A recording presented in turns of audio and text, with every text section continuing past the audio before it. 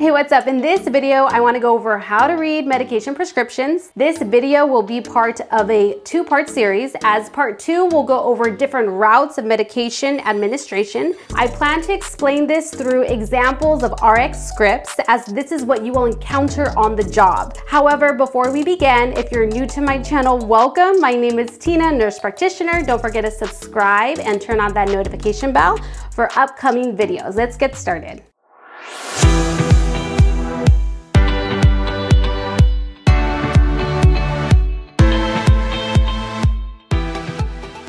So the medication begins with the prescription. 90% or most providers that prescribe will send medication electronically to prevent those medication errors. However, there will be some patients that request a written script based on pharmacy preference. So the medication that was ordered by the prescriber is sent to the pharmacist that will, one, transcribe the medication into easy instructions for the patient to read and understand. Or if this medication is written, let's say in a hospital setting, the pharmacist will transcribe the medication to the MAR, which is also known as your medication administration record, for the nurse to dispense. So the MAR will contain medication abbreviations if you haven't encountered yet. So let's break it down, the components of what a prescription includes. So the first example here, you're gonna see numbers labeled 1 through 6. So for number 1, it's gonna have patient demographic information. So you always wanna make sure you have your patient's first name and last name, their date of birth. It also includes their phone number and address. Number 2, right below it, where it says prescription in caps, you have your name of the medication and the dosage form. So this will be amoxicillin 250 milligrams. Number 3 is your dispense number. So these are the number of tablets that you want the pharmacist to dispense for that specific ordered medication. So dispense number is always written out in numbers. You may see the provider write the number and then put a comma next to it and then write it out. And then number 4 is the actual SIG. So this is the patient's instructions, so what you want the medication to be dispensed as. So you'll see 1, and you'll see this italic form. It has like a T with a little circle on top. That's the number of capsules that the patient will take. So it'll be 1 capsule PO. So PO is by mouth. TID is how many times, so the frequency. So TID will be 3 times a day. The X is for times, 10 days. So 10 days will be the duration. And then number 5 is your number of refills. So in this circumstance, there will be no refills. So the provider wrote a 0 with the line over it. They will either write it in or they will circle it on the left-hand corner of the RX script, as you will see. Sometimes the providers, if there's only one prescription and they don't want anyone else to add on anything else, they will write lines across it. However, for clarity, I'm going to keep that clear so that way you guys have a good example of what you're looking at. Moving on to number 6 is the signature, and then also include the date. Moving on to the next script, you have your patient information. In this example, the patient was prescribed Prednisone 20 milligrams. This is actually a great medication for patients that maybe have like a lumbar radiculopathy. Maybe they have some disc pain and they need that inflammation to decrease. So the number of tablets to be dispensed are 10. And then the actual SIG is 1. And again, you'll see the italic writing.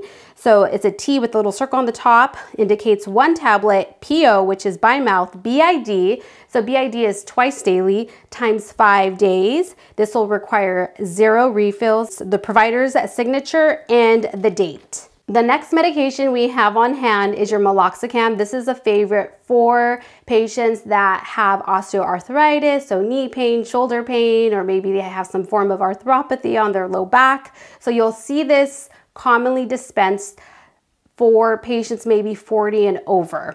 However, number of tablets to be dispensed is number 60. Then the SIG is 1 PO daily, PRN for pain. So PRN means as needed. And the max dose is 15 milligrams per day. So there will be some limits for some medications, so the provider will include that in the instructions as well. And then in this circumstance, there will be 2 refills eligible for this patient. The next medication is your Keraphate. So this is dispensed as 1 gram per 10 mils in suspension form. The bottle will be about 420 mils.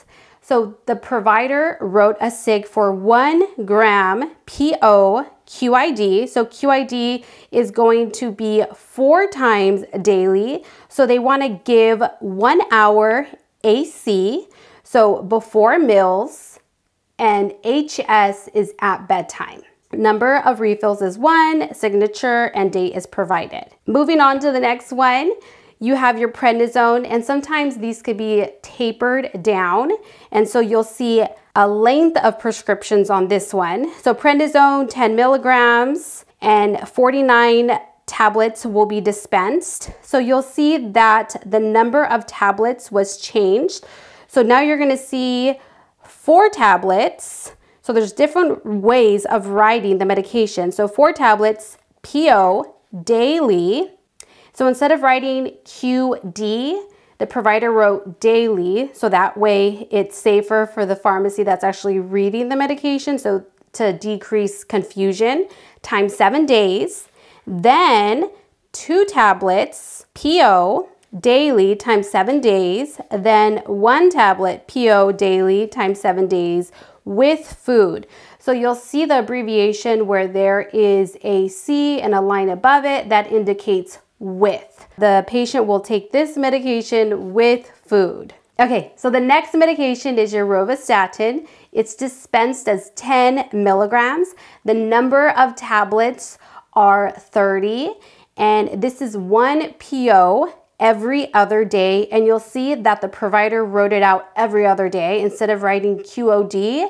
That can become a medical error, so they wrote out every other day, which is preferred medical language for prescriptions. This will be number 3 because this is the medication that they'll take continuously per the provider's recommendations. It has the SIG and the date. So your next medication is Acetaminophen. This medication is dosed at 500 milligram tablet form. Number to dispense is 120, and the SIG is 1 PO, so by mouth, Q6 hours, PRN, pain. So the Q6 hours is the frequency of the medication. Sometimes there will be some medications, maybe Q8 hours, or sometimes Q2 hours for like eye drops, or Q4 hours. So it just varies on the type of medication that's being prescribed, so it'll indicate the frequency. PRN is as needed for pain, and the NTE is not to exceed 4 grams per day. Alrighty, that wraps up medication prescriptions, how to read and understand. Part 2 is going to go over medication routes, so go in detail the different types of medications. Don't forget to subscribe and hit that like button, and check out one of my other videos, and I'll see you on the next one. Take care.